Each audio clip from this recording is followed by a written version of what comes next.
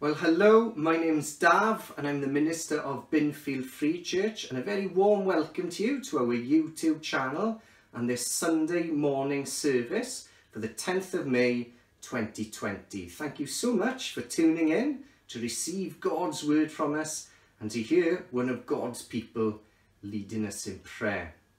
Now, one of our deacons, Dave, is going to be preaching God's word in a little while, but we'll begin with the 89th Psalm and the first 8 verses. That's Psalm 89, verses 1 to 8. Let us receive God's word. I will sing of the Lord's great love forever. With my mouth I will make your faithfulness known through all generations. I will declare that your love stands firm forever, that you have established your faithfulness in heaven itself. You said, I have made a covenant with my chosen one. I have sworn to David, my servant, I will establish your line forever and make your throne firm through all generations. The heavens praise your wonders, Lord, your faithfulness too in the assembly of the holy ones. For who in the skies above can compare with the Lord? Who is like the Lord among the heavenly beings? In the council of the holy ones, God is greatly feared.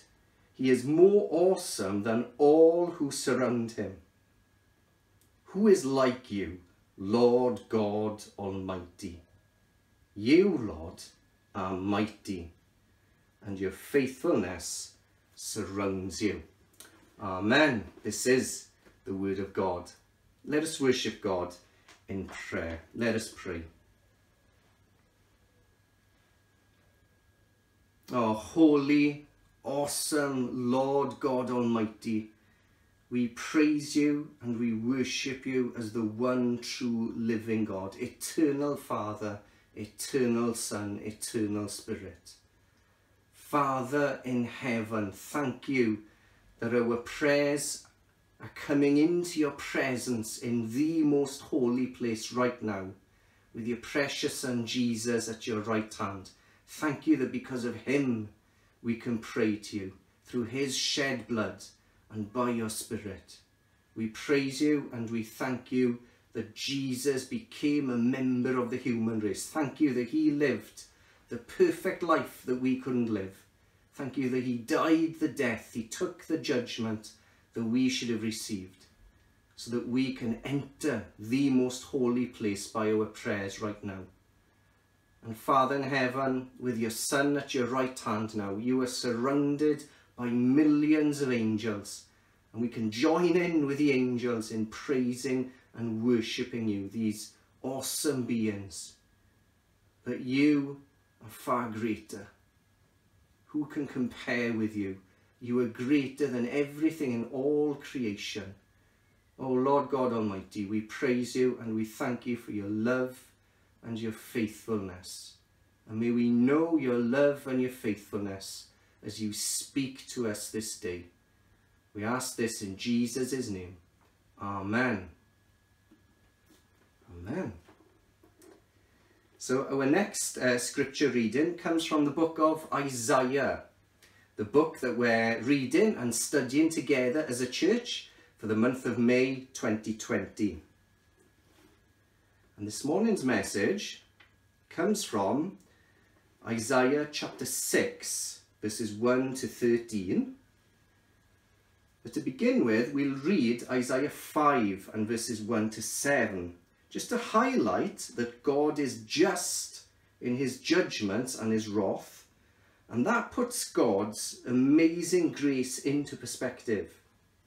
So Isaiah 5, verses 1 to 7 to begin with. Let us receive God's word. I will sing for the one I love a song about his vineyard. My loved one had a vineyard on a fertile hillside. He dug it up and cleared it of stones and planted it with the choicest vines. He built a watchtower in it and cut out a winepress as well. Then he looked for a crop of good grapes, but it yielded only bad fruit. Now you dwellers in Jerusalem and people of Judah, judge between me and my vineyard. What more could have been done for my vineyard than I have done for it? When I looked for good grapes, why did it yield only bad? Now I will tell you what I am going to do to my vineyard. I will take away its hedge, and it will be destroyed. It will break down its walls, and it will be trampled. I will make it a wasteland, neither pruned nor cultivated, and briars and thorns will grow there. I will command the clouds not to rain on it. The vineyard of the Lord Almighty is the nation of Israel, and the people of Judah are the vines he delighted in. And he looked for justice, but saw bloodshed, for righteousness, but heard cries of distress. And then chapter 6, and verses 1 to 13, Isaiah's commission.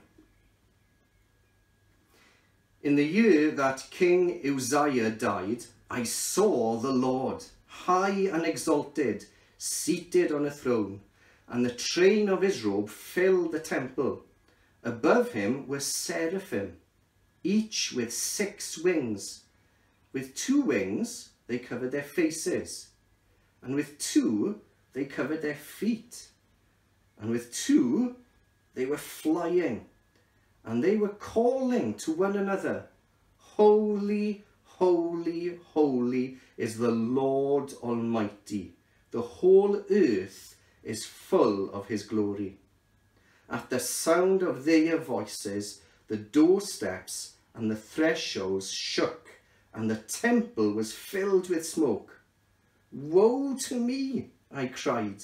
I am ruined, for I am a man of unclean lips, and I live among a people of unclean lips.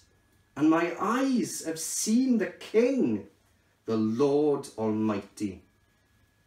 Then one of the seraphim flew to me with a live coal in his hand, and he had it taken with tongs from the altar.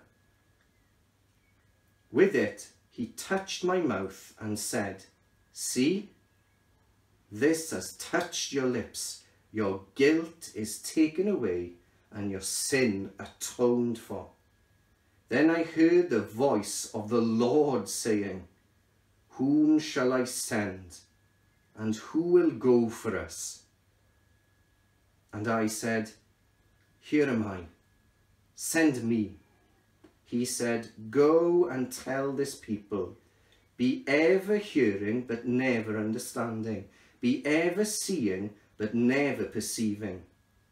Make the heart of this people calloused, make their ears dull and close their eyes. Otherwise they might see with their eyes and hear with their ears, understand with their hearts, and turn and be healed. Then I said, For how long, Lord?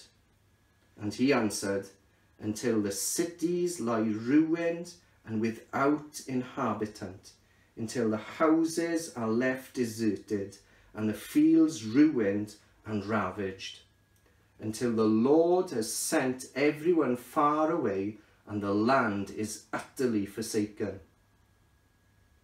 And though 1/10 remains in the land, it will again be laid waste. But as the terebinth and oak leave stumps when they are cut down, so the holy seed will be the stump in the land. And our theme for this morning's message is Christ's glory and Isaiah's commission. So Christ's glory. Why have we entitled it that? Well, if we turn to John chapter 12 for our third brief reading, John's Gospel, in the 12th chapter.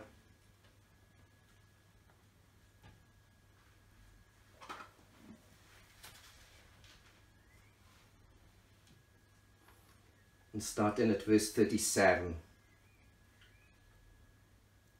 Even after Jesus had performed so many signs in their presence, they still would not believe in him. This was to fulfill the word of Isaiah the prophet. Lord, who has believed our message, and to whom has the arm of the Lord been revealed?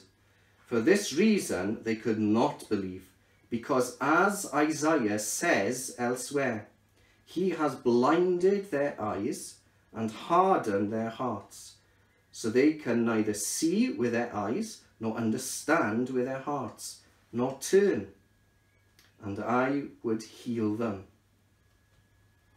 Isaiah said this because he saw Jesus' glory and spoke about him. Well, amen. This is God's words, and may God bless the reading and the preaching of his word. And before Dave preaches God's word to us, let us worship God again in prayer. Let us pray.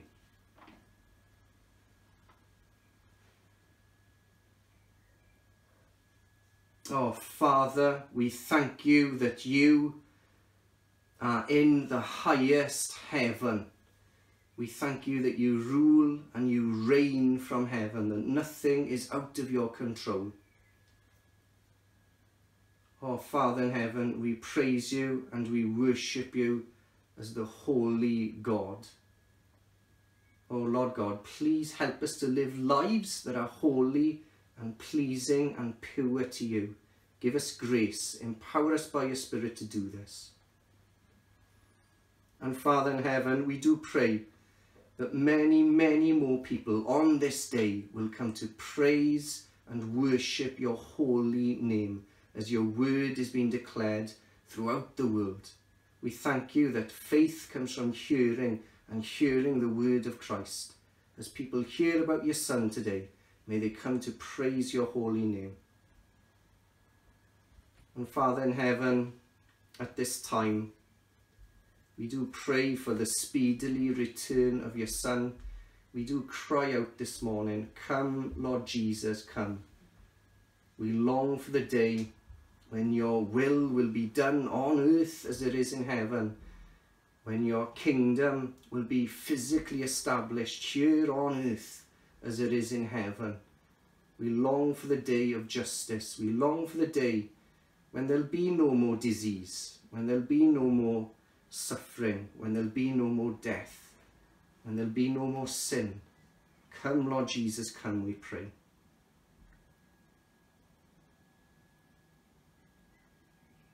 Oh, Father in heaven, we do ask for your help at this time. We do thank you that you are our helper. Oh, Father in heaven, we ask that you would help our government. Please give them wisdom. We do thank you for the rulers that you have placed over us. Please give them great wisdom as they have to make difficult decisions on our behalf. And we do pray for us at this time. We do pray that we would joyfully obey all the advice that is given to us for our own good and for the good of others. Oh, Father in heaven, we do pray for those who are ill, that they might know your mercy and the hope of the gospel as they may be facing death right now. Father in heaven, we pray for those who are bereaved. We pray that they will know the comfort and the hope of the resurrection. Oh, Lord God, I pray that they will know your comfort. We thank you that you are the God of all comfort. Oh, Father, we pray for those who are needy and vulnerable. We pray that they might be shielded from infection. And please help us to love them as we love ourselves. Oh, Father in heaven, we thank you for the NHS and for those who are working to provide medical care. We thank you for those who are working to provide us with essential services. I pray that they would know your help and your strength under immense pressure. Oh, Father in heaven, we do pray for business owners and employers. I pray that they would act justly towards their employees at this time. Oh, Father, we do pray for those who are facing the loss of income and livelihood at this time. We pray that their needs would be met by you, Lord God.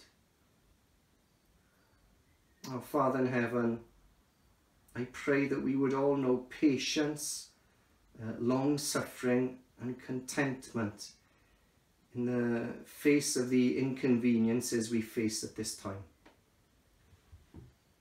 Oh, Father in heaven, I do pray that you would forgive us for our many, many sins. Maybe during this time of isolation and the quietness, the disappointments and the frustrations, sometimes we can boil over into anger and maybe bitterness. Oh, Lord God, please forgive us for our many, many sins. We have sinned against you in word and thought and deed. Father in heaven, we praise you and we thank you that when we do sin, we do have an advocate on high. We thank you for Jesus, whose blood pleads for us, whose blood pleads, Father, forgive. We thank you that when we confess our sins, you are faithful and just, and you forgive us our sins and cleanse us from all unrighteousness. And Father, I pray that you'd help us to forgive those who've sinned against us. Help us to be merciful, just as you've been merciful to us. And Father in heaven, we pray that you'd lead us not into the temptations that are so real and so intense during this time of lockdown and isolation and social distancing. Oh Lord God, I pray that you'd lead us not into temptation and that you deliver us from that evil one. And we thank you that you have power to do this. You rule, you reign, you are almighty. And Father in heaven, we thank you that you're a speaking God. Thank you that you speak through your Son and by your Spirit. I pray that Christ would preach peace to us now. We thank you for your servant Dave. We thank you for helping him to prepare this message. And Lord God, I pray that you would speak in power through his words now. Please challenge us and please change us, Lord God. May we be encouraged and strengthened by Christ. Oh Lord God, please speak for your glory. In Jesus' name we pray. Amen. Good morning. Thanks for tuning in. My name is Dave and it's my privilege to open God's Word for us this morning. We're continuing our reading in Reading the Bible Together series this morning in the book of Isaiah. And for those of you who are following the series day by day, you've probably got past Isaiah 6 by now. And if you have, I wonder what you made of it. Did you find it useful or challenging, or did you just brush over it quite quickly? In studying this passage, it's occurred to me that this is a passage that will definitely challenge us. That's why I asked Dav to read from Isaiah 5 for us before we got to our main reading this morning. Because as we go through that, and as we go through Isaiah, we can see that the book initially seems a bit harsh. But as we'll see, and as we see in this passage, what it really does, that harshness, is illuminates just how amazing the gift of grace that's given through the Lord Jesus Christ really is. The title for this morning's sermon that was put down on the rota was Christ's Glory and Isaiah's Commission. And I want to pick up on that word commission, because if you're a Christian listening to this today, then you have been given a commission by the Lord Jesus to go and tell the truth of the gospel to the world. But in order to do that, we have to understand some fundamental truths. And those truths are highlighted for us in this short prophetic vision of Isaiah's. This passage, I believe, highlights at least 6 foundational truths that are hallmarks of a true Christian that has been commissioned by God. Hallmarks of true Christian faith. And so if you've ever wondered if you are a Christian, or if you need Christianity at all, or if you sometimes doubt that you've got this Christian thing right, then I would encourage you to look at the 6 truths that we see in this passage. I'm going to go through each of them, explaining what they are and the challenge that they pose for us listening today. So truth number 1, turn again to Isaiah 6 if you have a Bible open in front of you. Truth number 1. The first few phrases of the passage are a reminder of just how holy and sovereign and mighty and majestic the Lord God really is. You have to read verses 1 to 4 a few times to start to get a grip on this. But as we read verse 1, it says, "In the year the king Uzziah died, I saw the Lord seated on a throne, high and exalted, and the train of his robe filled the temple." When I read that verse, I immediately likened it to seeing the Lincoln Memorial in Washington, D.C. There's a huge statue of Abraham Lincoln sitting down, looking out over the cityscape. And it's quite impressive, to be fair. I'm sure we've all seen it in the films. It draws huge crowds of tourists, and I'm sure it's destroyed in Independence Day at least once. I had the privilege of seeing it in the flesh last year. And when you actually see it in the flesh, you realise it's not really as big as you thought. The films make it out to look huge, and it's impressive, but it's definitely not massive. And so my mind going to this picture as I think about this vision of God, well, it's a massive underrepresentation of what Isaiah saw. So how big and how majestic was the Lord really in this vision? Well, it says that the train of his robe filled the temple. Let's make an assumption that Isaiah is referring to the main temple in Jerusalem. And then we start to get some idea of scale. Now, Google, being my very learned colleague, tells me that the original temple in Jerusalem occupied the same square space as 29 American football fields, which apparently equates to roughly 21 European football fields. So the train of the Lord's robe filled 21 football fields. Now, I don't think that's because the Lord had an extreme, lavish, overly sized, ridiculous robe. I think it's because Isaiah was seeing something of the majesty and the scale of God compared to human understanding. Clearly, the Lord God is big. But the verse also highlights that he was high and exalted. The Lord that Isaiah was seeing that day was majestic. He was mighty and he was exalted. It must have been a powerful, awe-inspiring, incredible sight. And this is one of the times we can use that word incredible and it not be an exaggeration. Verse 2 then goes on to describe these seraphim flying around above God. The word translated here, seraphim, literally means burning. And I suggest that in this case, it doesn't mean that they were on fire, but that they were glowing white hot, like the intensity of the sun that we see. We're told they had 3 pairs of wings, 6 in total, and were using 1 set of wings to cover their feet, 1 set to cover their face, and 1 to fly. And verse 4 goes on to tell us that when these things spoke, the structure of the temple, which would have been an incredibly sturdy building, the structure was shaken. That must have been an amazing sight to behold. Probably a terrifying sight to behold. But how astounding they would have had to have been. Just highlights how amazing the Lord God is in this vision, because look at what those seraphim are doing. If we look at verse 3, it says, this is referring to the seraphim, and they were calling to one another. Holy, holy, holy is the Lord Almighty. The whole earth is full of his glory. See, as terrifying as these seraphim might be, blazing light with 6 wings, that must have been, terrifying. They were simply the messenger boys. They were there declaring that the Lord God was holy. They were in awe of him. And they were declaring that the earth, the whole earth, was and is full of his glory. So the Lord God that Isaiah describes for us in these first few verses is an awesome, powerful, mighty, holy, majestic God. He is truly and utterly holy, or sacred, as the word holy means, and his glory fills the whole earth. And so it's no wonder Isaiah says what he says in verse 5, and we'll come back to that a bit later. Because first, we have to look at the challenge from these first few verses. Do you always view the Lord God like this?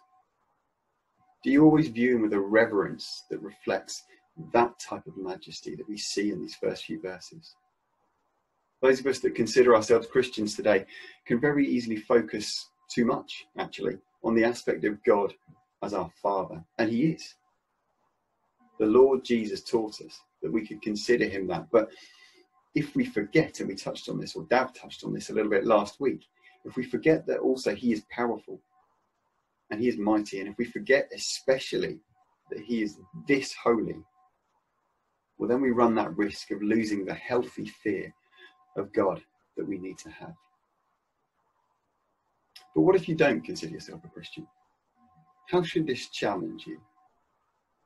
Well, in a sense, it should challenge you in exactly the same way. If you don't view God as this powerful, this holy, then you miss out on the fact that there is a holy judge of all, who is going to come back one day to this world and judge the world for every single indiscretion. Every person will be judged for what they have done, good and bad. And if you think you can stand before a judge this holy and mighty and defend yourself, then I have to tell you now, you are wrong. That might sound like an incredibly bleak thing to say, but if we don't understand that, then we won't truly understand the good news of how we can be made right with this majestic judge. We're going to come to that exciting news a bit later, so bear with me.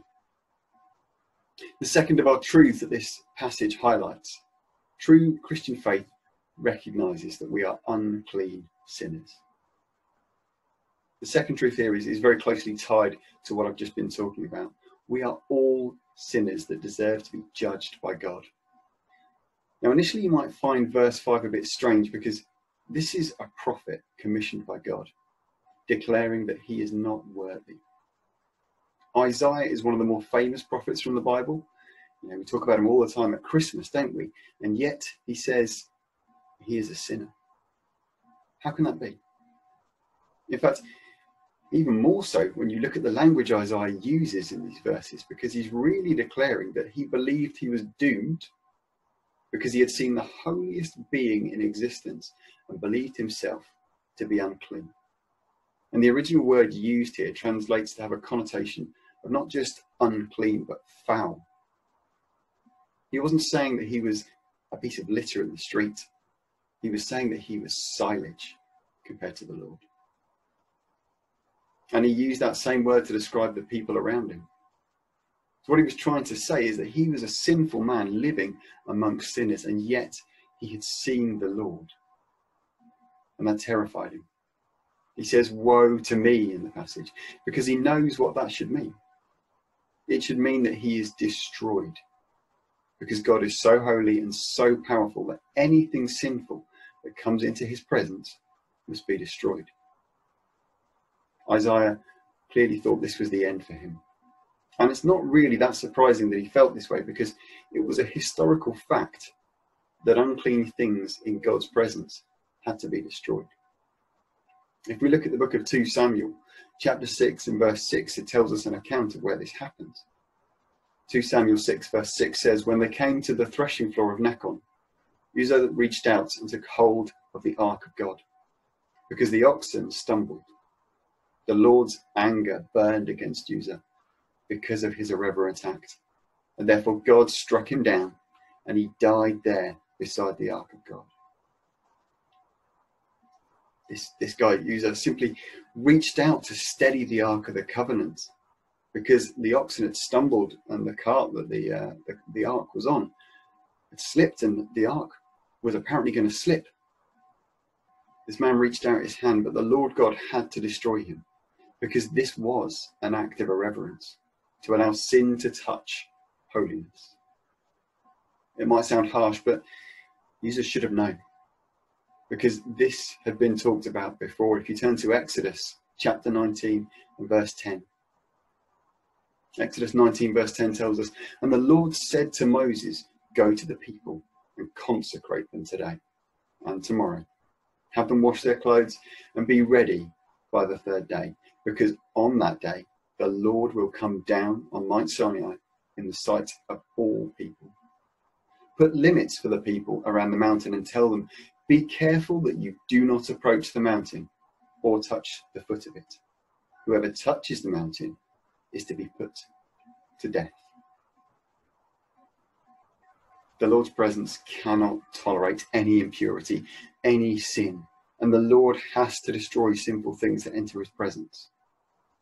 And that's why Isaiah is woeful, because he believed that he was about to be destroyed, because he knew he was filthy with sin and had come into the presence of the Holy Lord.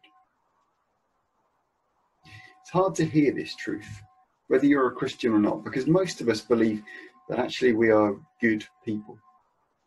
But when the requirement to come into the Lord God's presence is perfection, perfection, as in nothing wrong ever, it means that no one is able. The book of Romans tells us that all have sinned and fall short of the glory of God. None of us is perfect. We have all done things that break God's command to love him with all that we have and to love our neighbours as ourselves. And so none of us can be judged as innocent by this astoundingly powerful and totally holy God. As I say, that's a hard truth to swallow because, well, it is. It's tough. But it's one that sets the context for the greatest news of all time, which the passage then comes to. But we're going to skip over that and come to it a bit later. For now, the challenge we must take from this truth is to ask ourselves, if we believe that we come to God as okay, as a good person, or if we understand how far short of perfection we fall. Because if we don't grasp for ourselves why Isaiah was woeful, then we are simply complacent. And we are guilty of thinking that we are good enough, which is one of the most dangerous things we can ever allow ourselves to think. Truth number 3. True Christian faith recognizes that Christians are called to speak what might seem like an unpopular truth. This is the third of our 6 truths, and it comes from verse 8 of our passage. Verse 8 tells us, "Then I heard the voice of the Lord saying, whom shall I send, and who will go for us? And I said, here am I, send me." The key thing here is the word called. This is the voice of the Lord speaking those words. And the Lord himself says, who shall I send? That means something. Think about it this way. If I ask you to do me a favour, you might do it because you're a kind person. And some of you listening, I know, are kind people, but you might not do it because it might be really inconvenient. It might break the lockdown that we're currently in right now. But when Matt Hancock recently asked this nation, on behalf of the nation, for 250,000 volunteers to step forward to support vulnerable people, a job that will require their time, their efforts, probably some of their own money, for no tangible payback, 405,000 people stepped up. What's the difference here? Why is it if it's me asking for help, then people might help if they can, but when a nation asks thousands of people to step up to be inconvenienced, they seemingly flock to do so? Well, it's because of who's asking. And that's what we have to realise here in this passage, that the one who is asking is not a bloke from Bratton. He's not even a government official appealing to your sense of patriotism. It is the Lord God Almighty, the Lord who has the power over light and darkness, life and death, the one who commands the sun to keep shining and the stars to twinkle, and the one who keeps every single beat of your heart going. It's the Lord. This is above a royal commission to go and tell this truth, this hard truth, that God is holy and that man is unclean. And we have to go a little bit further with this, because it's not just a request from God, like we see in Isaiah, whom shall I send? Because actually, if you're a Christian listening to this today, it's a command for you. It's the command that we see at the end of Matthew's gospel, to go and spread the truth to the whole world. And that's the challenge for us from this verse, that we are commanded to go, and we must. But there's a sub-challenge in there too. You see, Isaiah, on hearing this request, doesn't shy away or make Jonah-like excuses. He appears to put his hand up and say, "Here I am, send me." And the fans of grammar in that will notice in that last sentence in the NIV that there's an exclamation mark at the end of it, which means Isaiah is essentially saying, "Send me, send me, send me." And we have to ask ourselves, is that our attitude when we think about telling this seemingly hard truth to the world, that they are sinners? It's a challenge for us. Truth number 4. True Christian faith recognizes that the truth will also be rejected by some. This truth is one we have to tell, but it will be rejected by many, and that's a dangerous place for them to be. In some ways, verses 9 to 12 of our passage don't seem to make sense. They appear to be the Lord telling Isaiah to go to the people and tell them the truth of God's holiness and of their own sinful state before him, but with the sole purpose of ensuring that the people do not heed this warning and do not find a way to be saved from holy judgment.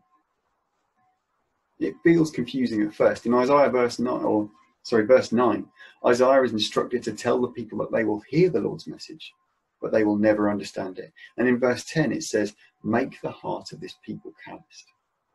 Different translations do translate these in different ways, but it's still a strange one when you first get to it in the different translations too. See, why would the Lord instruct Isaiah to do something that would have his people miss out on salvation?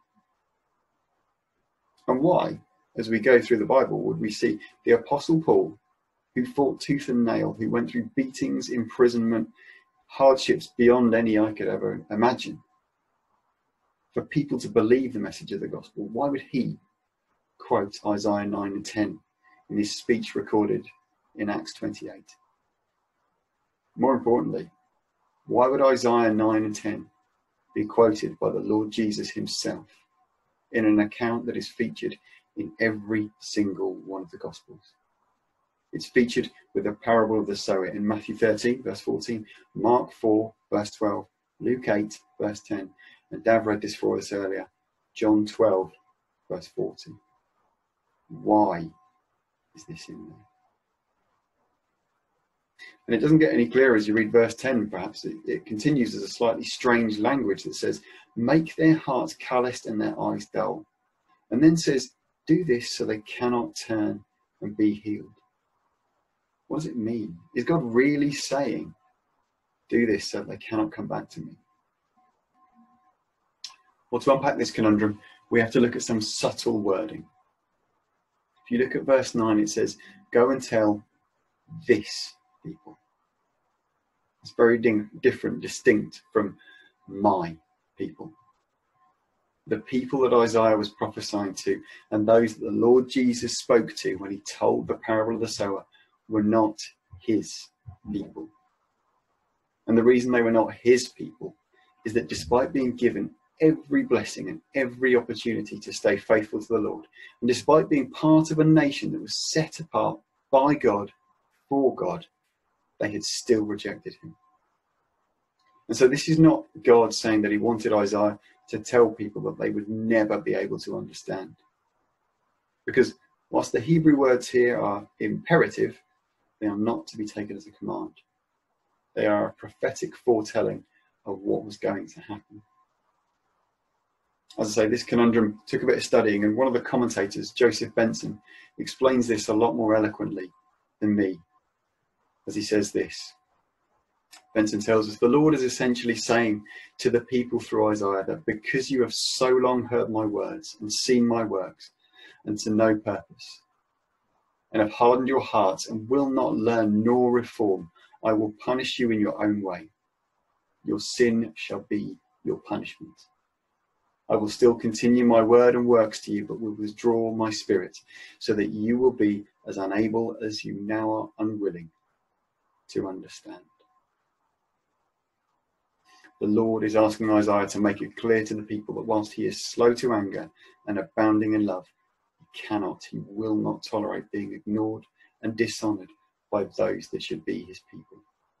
And he will not tolerate those who reject the truth of his salvation plan. True Christian faith recognises that the truth will be rejected by many. Now, in some ways, there's a perverse encouragement we can take from this truth, that we are not failures if we don't convert every single person we speak to. Because not everyone will take this truth, and that shouldn't really be an encouragement, but we have to bear that in mind. But there's a challenge here as well, isn't there? The challenge is that we must try to get through to people how serious this really is, especially to those we care about. Because this is life or death stuff. It's what verse 9 and 10 highlights, that rejecting God's word in blindness will lead to eternal despair. These first four truths may have sounded quite heavy and some of them uncomfortable. And we have to bear in mind that Isaiah was sent by the Lord to prophesy judgment, a righteous judgment, as the passage we heard earlier from Isaiah 5 underlines. And so the truths that Isaiah spoke were tough truths. And I think it's fair to say, if you had to sum up the first few chapters of Isaiah leading to chapter 6, it would be fairly accurate to say that Isaiah's point boiled down to declaring woe for those that had forsaken the Lord, by not remembering his holiness and his majesty, by continuing as if their sin and lack of faithfulness didn't matter. But within the chapters leading up to this point in the book, there are these little glimmers of hope interspersed between the heavy stuff. And then we get to chapter 6, and we see two absolutely beautiful truths. Truth number 5. True Christian faith recognises that redemption is given. Truth number 5 is found if we jump back to verses 6 and 7. We know that Isaiah the prophet knew the Lord's holiness, or as much as any human can. And we know that Isaiah was terrified by seeing the Lord revealed like this, because Isaiah knew that he was not holy enough to come into the Lord's presence. And so he was likely to die, or at least based on what he knew of history, he was likely to be destroyed for entering the Lord's holy presence. But in the midst of this moment of awe and then horror, this happens in verse 6.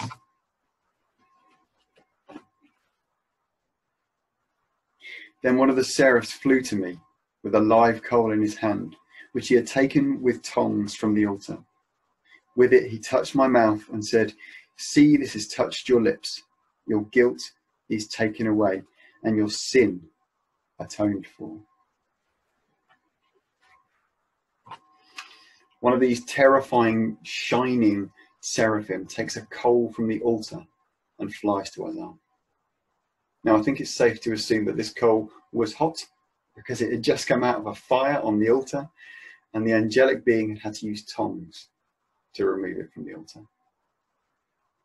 And the angelic being takes this coal and touches Isaiah's mouth. On the face of it, that hasn't actually got any less scary, really, has it? But when you look at what it signified and what the seraphim then says, you see that this is the most wonderful thing Isaiah has ever heard and will ever hear. And why do I say that? Well, this coal came from the place of sacrifice, the altar, the place where the Lord God had told Israel, the nation to which Isaiah was a prophet, that they had to make atonement for their sins. This is a signal that a sacrifice was part of what comes next. And what is it that came next? Well, the seraphim touches Isaiah's mouth with this live coal. Isaiah had declared only moments earlier that he was a man of unclean lips. His lips or his mouth were the source of his sin and uncleanliness. And this seraphim takes the coal from the place of sacrifice to the source of the sin. And then the seraphim goes on to say, "See, this has touched your lips. Your guilt is taken away and your sin atoned for." The seraph brings something from the place of sacrifice that pleads forgiveness of sins and takes it straight to the source of sin. And because of that, Isaiah's guilt is taken away because his sins are forgiven. Isaiah no longer had to fear standing in the Lord's presence because he had been made holy. And notice that Isaiah didn't do anything to earn or deserve this forgiveness. All he did was simply declare that he was unworthy to be there because he was a sinner.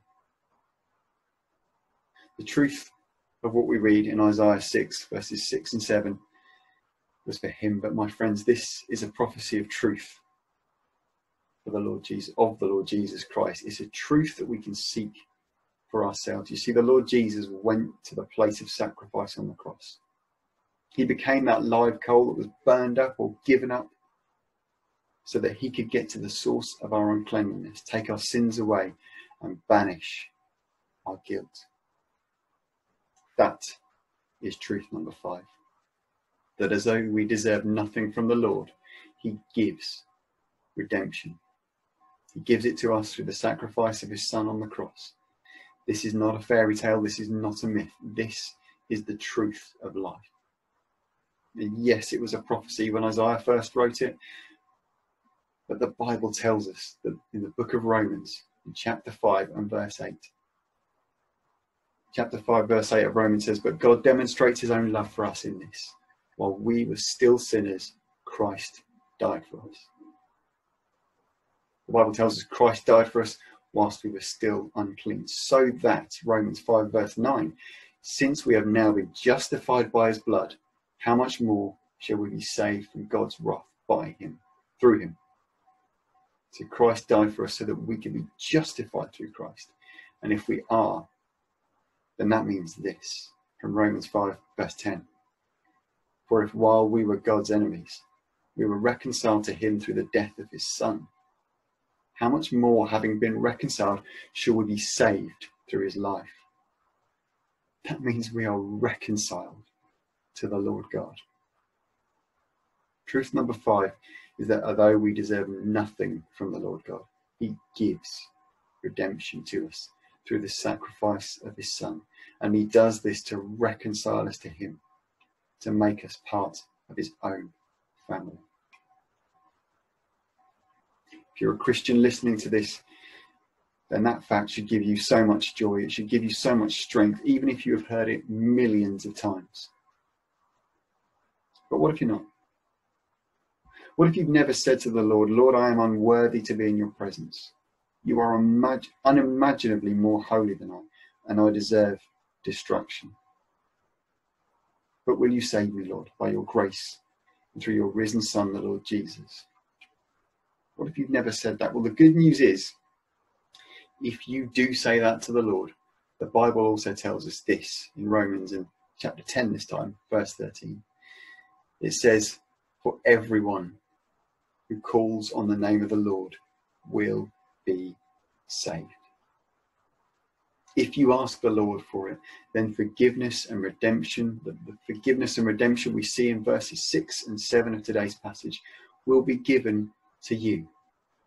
There's no hidden clauses.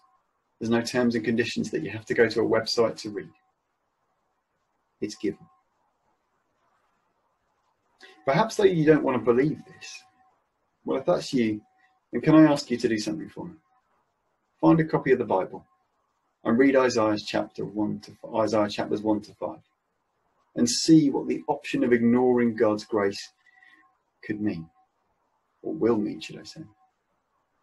And if you don't have a copy of the Bible, our email address is on the Binfield Free Church website. Email us. We will get a Bible to you. Truth number 6, our final truth this morning. True Christian faith recognises that with God, hope always remains. The final truth of the 6 we're looking at from this passage is that the Lord is faithful, and that means that there is always hope.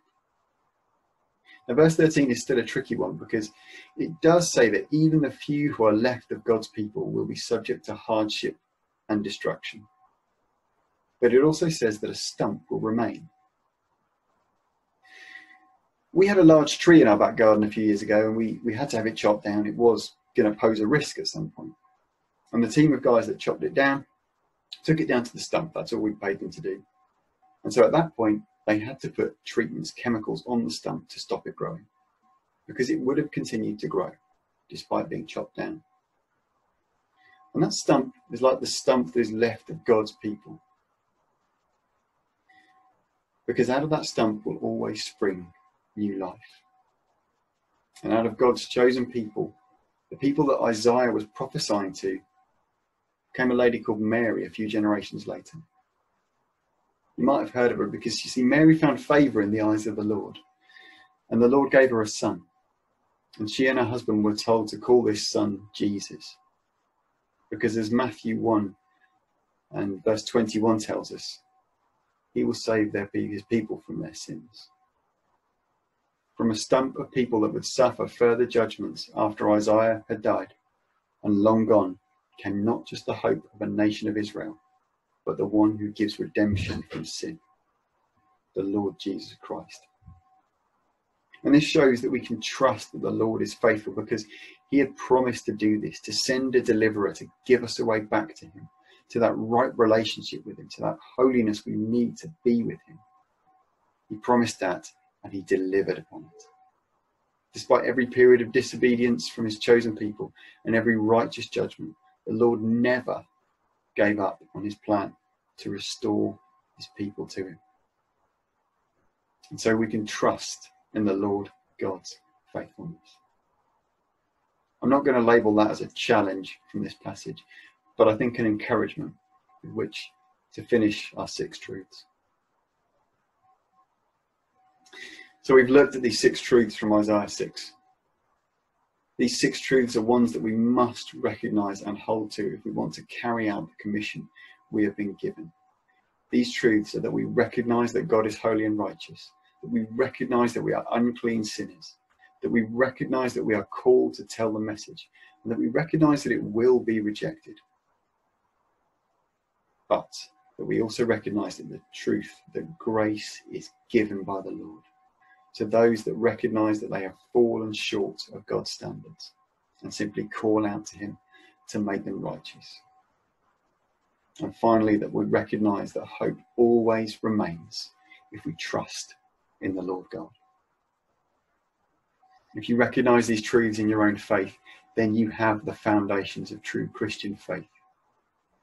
And you are well on your way in your commission. Keep going. It is a journey. If you recognise some but not all of these in your faith, then please keep going. I'd suggest keep reading Isaiah prayerfully. And if you don't recognise any of these things in your faith, but you want to understand them for yourself, then in faith, by faith, ask the Lord God to reveal these truths to you, and he will. Let's pray. Our sovereign Father, we praise you that you are majestic and holy and mighty. We praise you because you are greater than we can ever imagine. We long to see one day you face to face and see how glorious you are. Forgive us, Lord, that we have fallen short of the glory of God. Way, way short. Lord, forgive us that we put the gulf between us and you, but praise you and thank you that grace is given through the Lord Jesus Christ. That we are given redemption, that we are called into your family. we praise you for that. We praise you that you have done that. And you've given us a hope for today, for tomorrow, for eternity. Glory be unto you for your grace, your goodness, and your majesty. In Jesus' name we pray, we praise you, and we thank you that we can. Amen. Thanks for listening. God bless.